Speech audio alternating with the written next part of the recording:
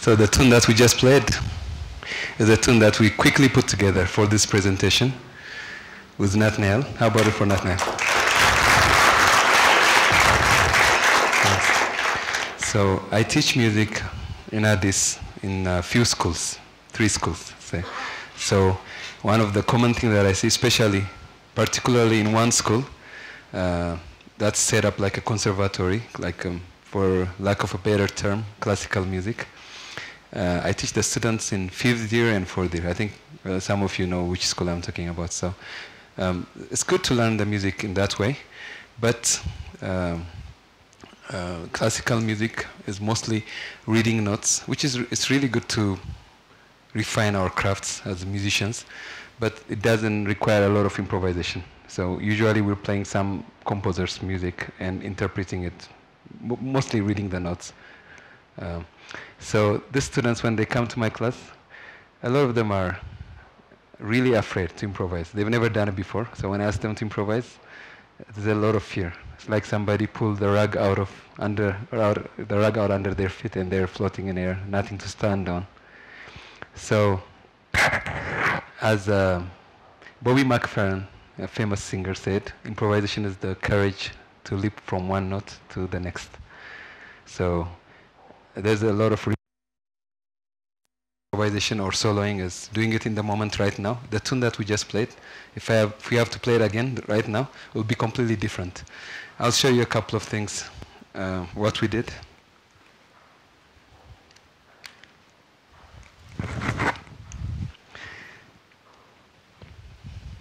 We had a couple of motifs. So the first motif was this.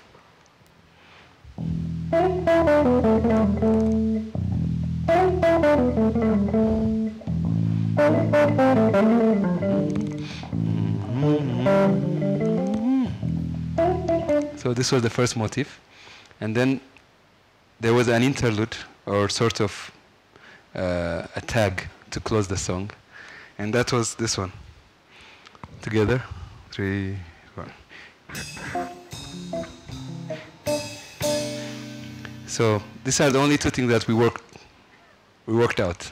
Everything else in between, everything I did was improvised. So these are the only two things we worked together, and the rest is so just in the moment doing something right here, which is great. There's a lot of risk taking, but that's the fun thing about it. So let me explain a little bit about what the role of our musical instruments are. This is a bass guitar.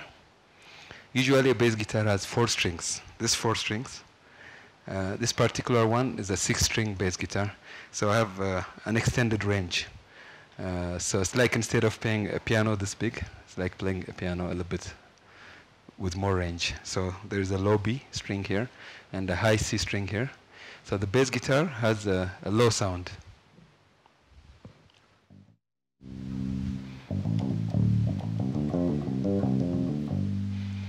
But with this extended range, I can almost sound like a guitar.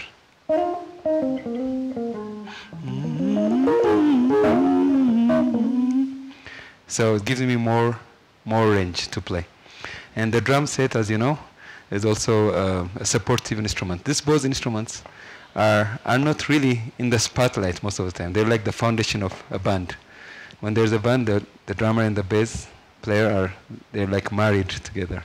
They will have to play together, lock together. So if you decide, if anybody wants to be a musician and you want to get attention of the girls, it's not the instrument you have to pick. Well, I'll take that back. You know, girls like drummers sometimes. And sometimes we have to be the leaders.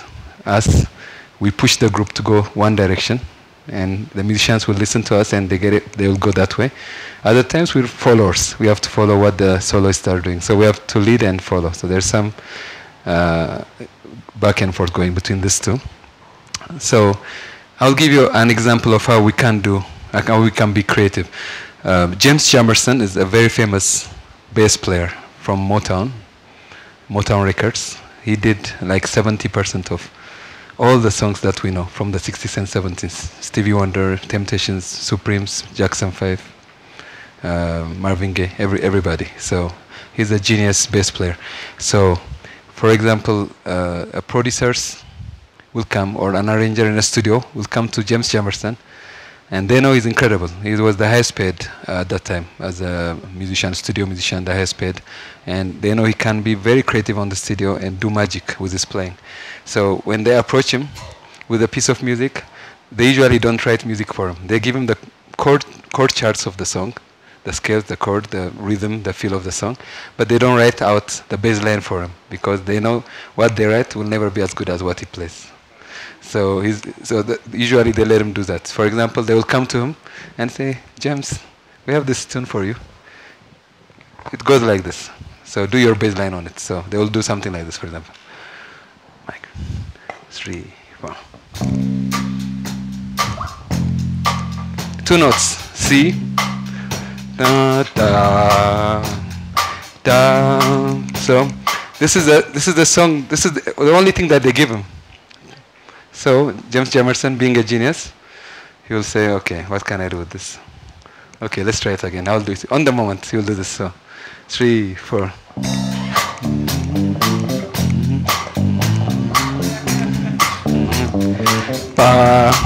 They noticed you?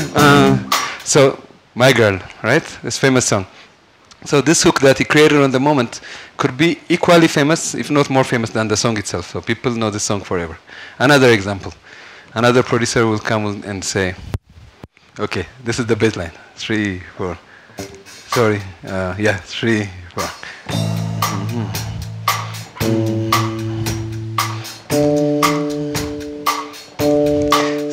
So that's what he has to work on. This is not Jamerson, but excuse me. This is not Jamerson. This is another bass player, but this is what he might do. 3.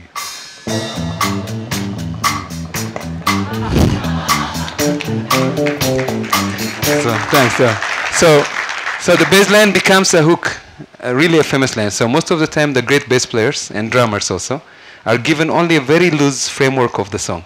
Whatever in between is added by them on the moment as they play in the studio, really getting into a trance, feeling the music, and being in the moment. Just give me 1 second. Okay, sorry.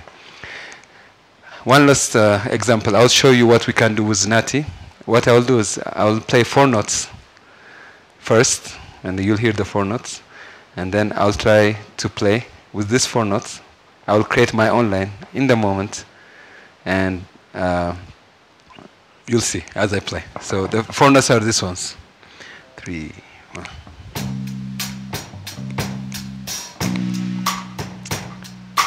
Third note and the 4th note. Again, one more time.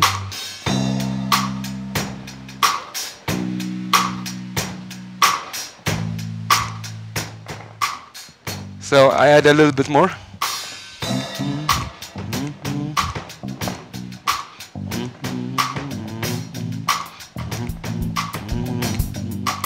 More.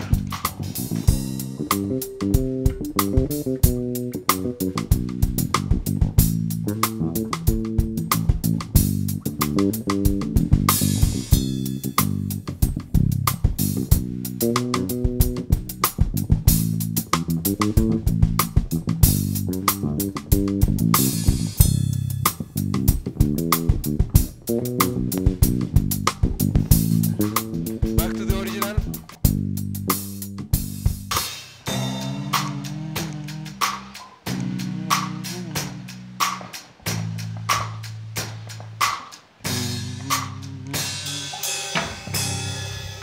Thanks. So, thanks. So, if I'm hired to do the song, and then I just play this, the producers might not call me back again in the studio. That's boring baseline. So they need more meat, more action in the playing. So if I also do too much, then they will say, "Oh, this guy plays too much. We don't need that." So we have to be very creative and feel the mood of the song, not to play over the singers. Maybe if there is a singer, I have to make sure I don't step on the foot of the singer. So we have to be very sensitive to the music and do somewhere in between. That's just right for the song. So as supportive players, drummer and bass player, we could do this. Be creative within a supportive role. But these days, the good news is the bass guitar and the drummer, especially in fusion and jazz area, they get to be in the spotlight finally. So a lot of bass players these days play solo, go up front with the sax player and the piano player, go up front and solo. The drummers also get a spot to solo. So there's a lot of improvisation happening for our instruments. So when I say improvisation, creating in this moment, it doesn't mean it came out of a vacuum. We, as musicians, we have to do years of practice on chords, scales, harmony, theory, everything, time, rhythm, everything that we have to work on. We have to work on very hard, many hours. After that, when it's time to play, what we do is we open the window and we throw everything away. And then we just let everything come out. It's not easy, you know? Especially to really be in the moment, it's not an easy thing, even in real life. To really be in the moment right now and to play, I have to surrender. I have to surrender myself, be open, be like a channel for the universe, to just let the music come out. Sometimes it might sound bad, and sometimes it could be magic. So there is that risk involved, to be right now in the moment. And so it's not an easy thing to do. We have to practice it again and again. A lot of musicians have a need to sound good. We all want to sound good, hip, play the correct thing. So that fear not the need to sound good is also like a prison. It holds us back from really being open. So we have to get rid of the need to sound good and just be open and be in this moment and be creative. So I'll show you another example of in the jazz or fusion area. A common thing in jazz is to trade 4 bars. Trade means the drummer plays 4 bars and I trade with him. I play 4 bars. He plays 4 bars and I play 4 bars. This is a common thing to do in jazz. So first I'll show you the drummer will just play a groove, and we'll count together.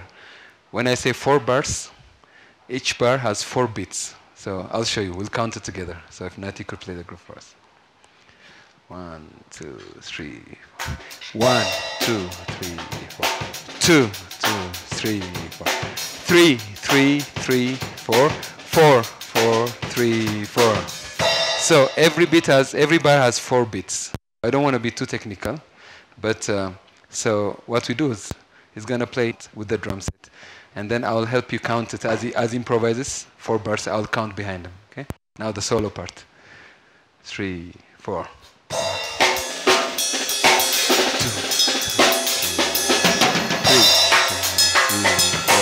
4. So it's okay. Thanks. So now we're going to play a little bit back and forth. He's going to do 4 bars, I'm going to do 4 bars, he's going to do 4 bars, I'm going to do 4 bars. And we'll play. Okay. 1, 2, 3, 4.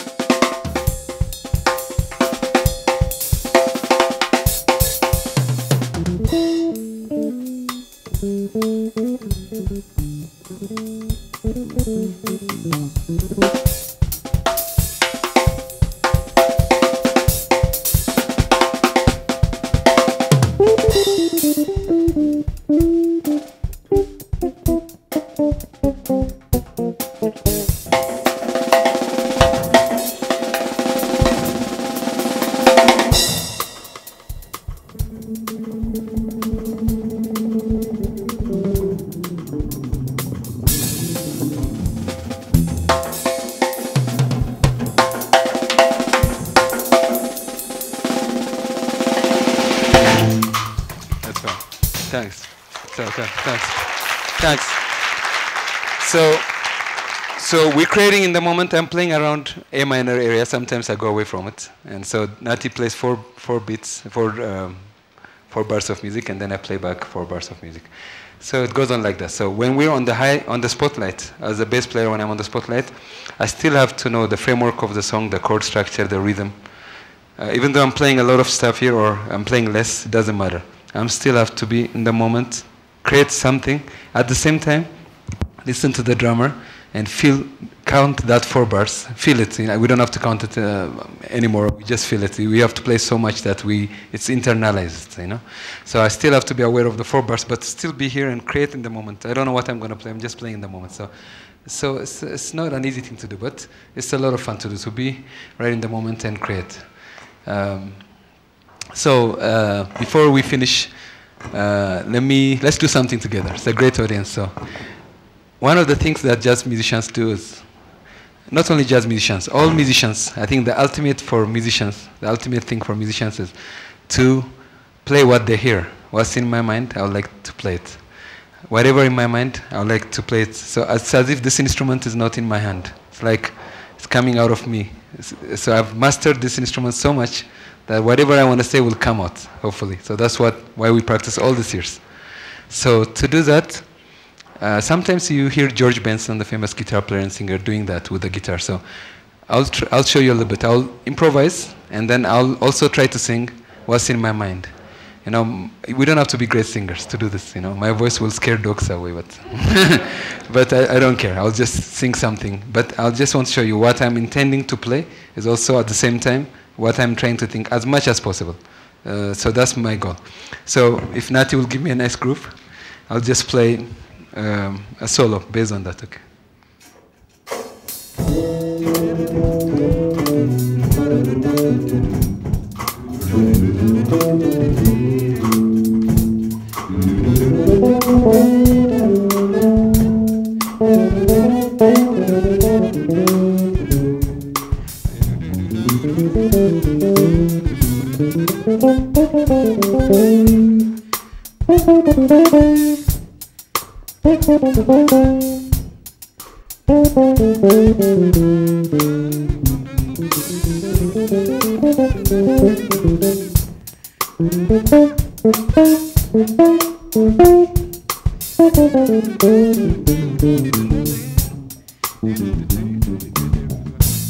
So something like that, yeah. So thanks. So if I'm playing, what I'm thinking, I'm trying to take it out through the instrument. So that's why I practice all those hours, just to be able to master that. So let's do something together with the audience. So I'll sing something with the instrument, and then you have to try to do it right behind me. So you'll get a feel of that, okay? Try it, don't worry, don't be scared. It's okay. One of the great things about music is, it's not that serious because we're not doing brain surgery. So if we make a mistake, wrong note, no problem. We just try it again and do better next time. So no problem at all. Okay? So let's do something. Boom ba ba boom, boom ba ba ba boom, boom ba baby,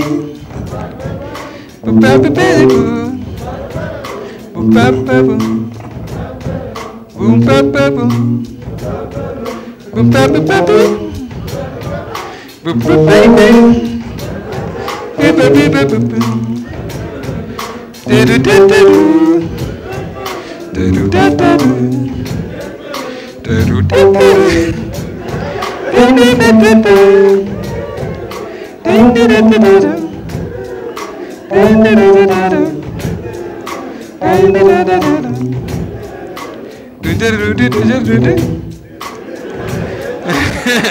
So you get the idea. So thanks.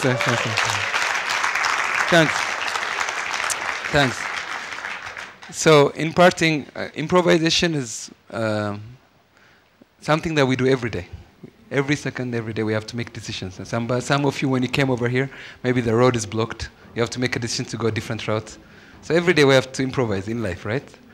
And for me, and I think for everybody else, anything that we do that's in the moment is wonderful. To be fully present in this moment is an enlightened way of living. The message I want to give related to music, we have to be fully present right now and do our best. From the past we can learn, but we don't have to dwell there. And the future we can't control, we can plan, but we don't have to worry and live in the future because we're going to forget living right now. So that's my message. Thank you.